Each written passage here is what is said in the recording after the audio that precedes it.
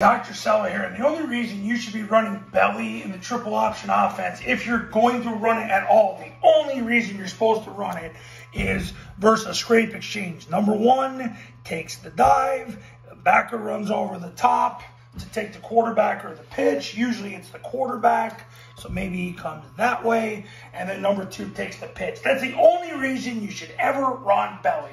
When Army runs belly, because they're really the only team that still runs it. Now, belly G is a different story, but the belly play, the whole design is basically to beat a scrape exchange versus a 4-2. So what happens is number one takes the dive. Mike runs himself out of the play. So what happens is he gets his left knee, left forearm, 4-inch northbound steps versus the A-gap player. He high pressure controls the C-gap player. The A-back leads through, and then there's no Mike there because he's taking the quarterback. He'll continue on to the safety. Quarterback reverses out, hands the ball to the B-back because there's nobody there. That's the whole reason why you run the belly. It's a zone belly. That's the only reason you should ever run the belly.